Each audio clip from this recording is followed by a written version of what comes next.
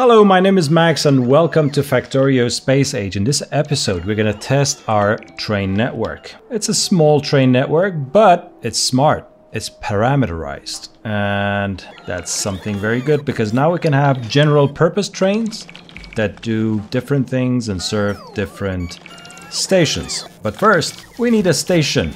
We need somewhere to get started. And what better choice than to get our iron things together? So, in order to do that, I've completed these arrays. And now I'm gonna put a balancer down. And in order to do that, I have these blueprints. These are, I don't know who did this, but they are amazing. And I'm gonna use 1, 2, 3, 4, 5, 6 belts to 4 belts. Let's see if there is such a thing. 6 to 4. Oh yeah, we have it. Let's just put it down. Okay, I'm gonna put this here.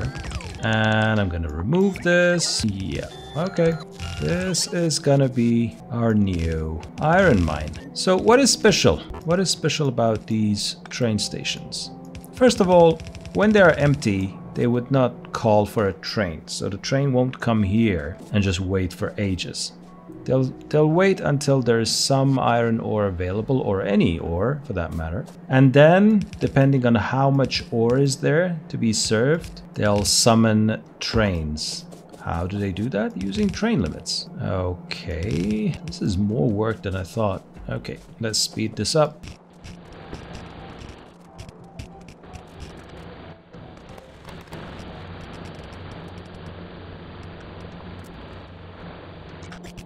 There's something oddly satisfying about conveyor belts, especially when you put them down and they work together harmoniously. I love it. Now, with the rest of this station, this is a provider station. As you can see, there are a lot of buffer chests, and let's connect it. And that's it. So, right now, because it has some ore, the train limit is 1. As it accumulates more and more ore, this will become 2, 3, and 4 because we set the maximum at 4. 1, 2, 3, and 4 trains. Now, how does this work? Well, let's say it's gonna be a huge, long tutorial to talk about the details of the circuit network, but for now, let's not worry about this. Another shout out to the creator of this amazing blueprint book called 10 books full of rails. Go check it out. It's amazing. Use it. It's just awesome. Okay, great. So now we have a station that provides iron ores.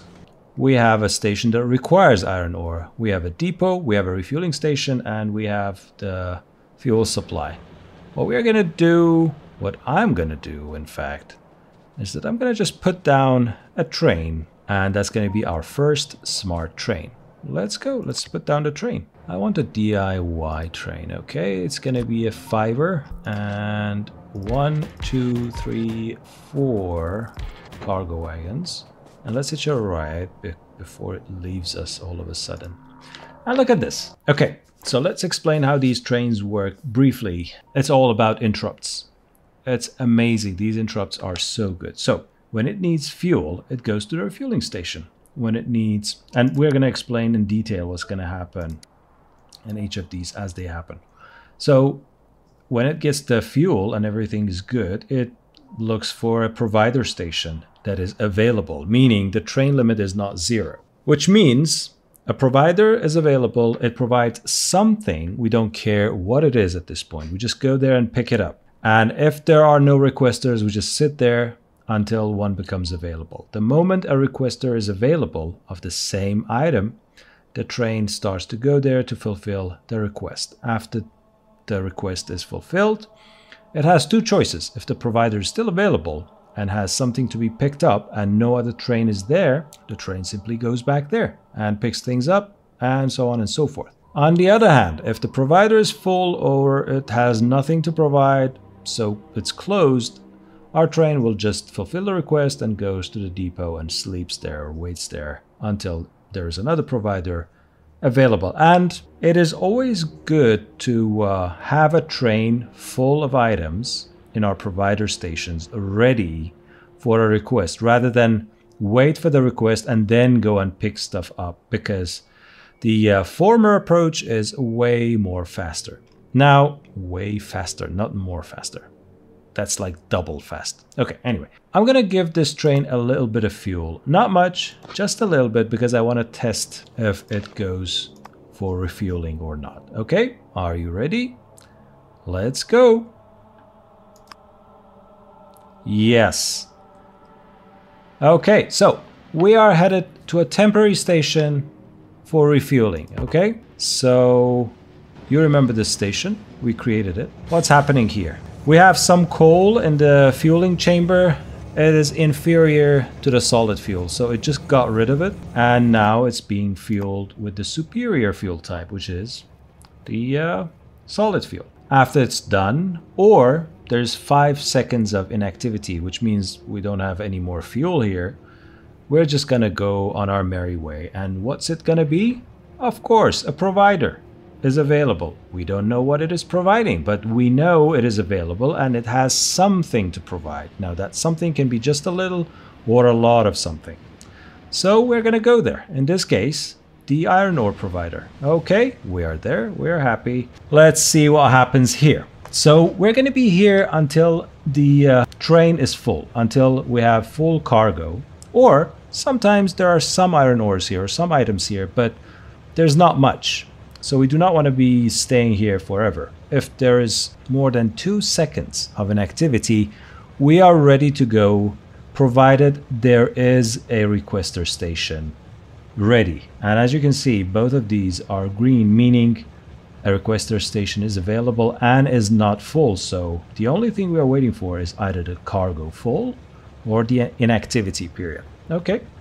So let's wait a few more seconds and see what happens when we have full cargo. And it's going to happen because, as you can see, a lot of ore is coming. And so we will eventually have full cargo. And we're about to hit that threshold. Let's go. What's going to be the next interrupt? Here we go. The requester station is summoning us. For what? The item we picked up. Turns out it was iron ore. How much of it do we have? 8,000. And when our request is going to be fulfilled? When it is 0, when there's nothing, absolutely nothing left in these wagons. So we're going to stay here until we are done. And as you can see, we have the requester station unloading the train on both sides, so it's faster. And then what happens to the train? Well, my guess is we're going to go back to the provider. Why? Because there's still more items to provide, no other trains that competes for those resources or other stations, and we just have one train here. So it's gonna go back and get more items, and when that happens, I'm gonna get off the train because we need to connect this to our smelting arrays. Okay, this is gonna be equal to 0, so you don't see a progress bar here. This is a very interesting way to design a network. Why? I'm gonna tell you in a second. Okay. See? Temporary. Again, go back to the... please don't do this.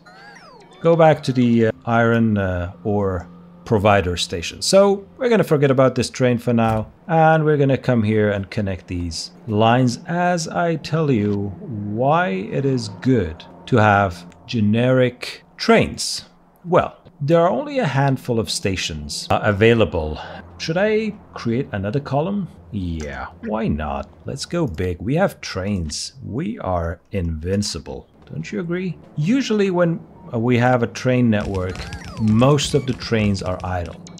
They're waiting for something to happen. They're waiting for a provider, for a requester. It's like having cars. Most of the time, the car is just in the parking waiting. Same as with the train station and train network in Factorio or anywhere else. So what we do is that we make them generic so they can serve different lines, like taxis or Uber or whatever. And in that way, we increase the utilization of our network. This one goes and becomes steel. I'm not going to connect it yet. And this one, let's say this one goes and becomes the iron ore, iron plates. Okay. Are we ready? Do we dare? Let's connect it. And here we go. Okay. Beautiful. What happens here? Let's go up and see what happens here. It's super important, super duper important not to connect this to this accidentally, because this one's iron ore and this one is iron plates. And as you can see, iron plates are coming this way. And all we need to do is to merge these two lines. And yes, we have a full belt, full red belt of iron plates. Gone are the days that we were desperately waiting for iron to fulfill the production hub. Awesome. Now it's time to do the honors for the steel bars or steel plates. Let's do it. Okay, so iron is being smelted, then it puts them here, which takes about 5 seconds to create a steel plate.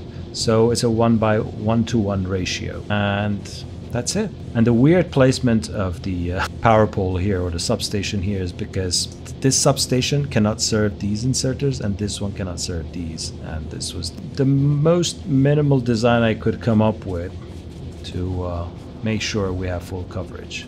And look what we have here. Isn't this amazing? Now, I'm not going to bore you by showing you how I'm going to connect this to this. We're going to end this episode right here. Next time we come back, I'll probably add another iron ore production column here as well. And then we're going to go start on the military science, because we are long due on our journey to go and kill some biters. Because at that point, we can go and tap into all these resources freely and get going on production of our main bus. All right, that's it for this episode. If you liked what I did, if you liked this train network that we created, please go ahead and click that like button, subscribe if you haven't, and stay tuned for more episodes of Factorio Space Age. Thank you and goodbye.